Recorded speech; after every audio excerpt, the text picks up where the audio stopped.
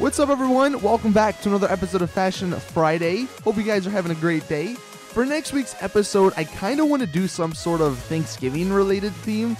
Like, I think, especially with some of the animal masks, we can come up with some pretty cool outfits. So, you know, if you have any Thanksgiving or just fun outfits that relate to Thanksgiving, then let me know in the comment section. If you just have a regular outfit that you think is awesome that you want to submit, then you can do that as well. But getting into the first outfit this week, we have the CSGO Italy terrorist from Broclaw. And this one, obviously, if you guys like CSGO, I know that's a pretty popular game at the moment. You can now dress like some of the people in the game. So this one's fairly simple to make.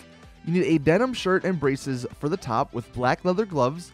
For the bottom, forest team pants with flight boots. And then for the head, put on the black flat cap with the classic sack slasher mask.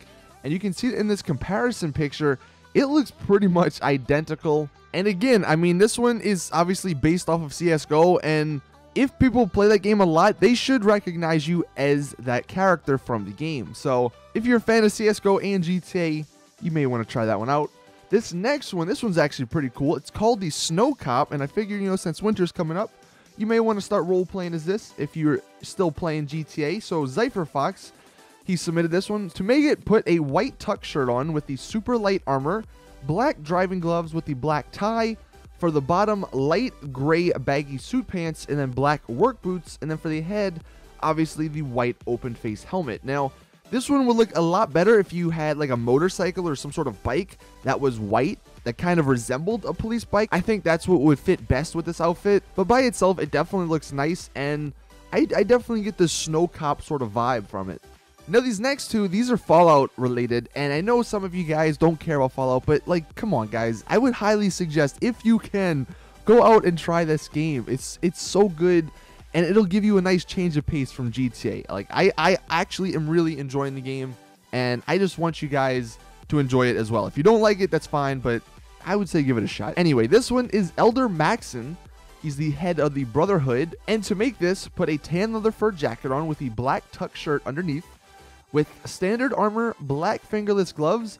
For the bottom, black heist pants. And then for the head, the hipster youth haircut with the trimmed beard. And you're going to see a picture here from the game.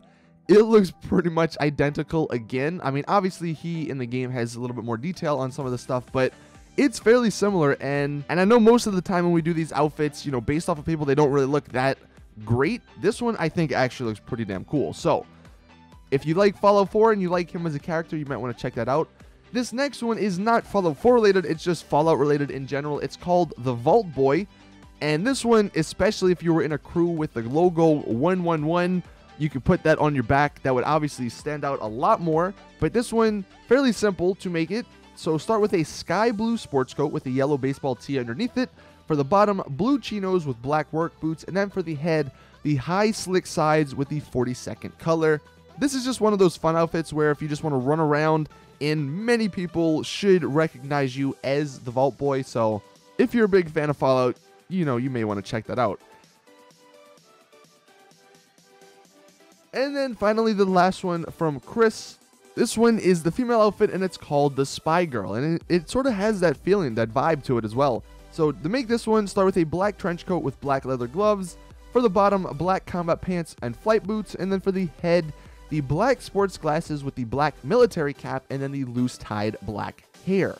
Like I said, you definitely sort of get that Spy Girl type of feeling. So, you know, you wanted your female outfit to look pretty interesting, then there is an outfit for you. So that is it. Hope you guys enjoyed. Thank you guys for watching. Drop a like, subscribe, all that stuff if you haven't already. If you do have an outfit you want to submit for next week's episode, just let me know in the comment section. Anyway, see you guys in the next video. As always, I'm out. Peace.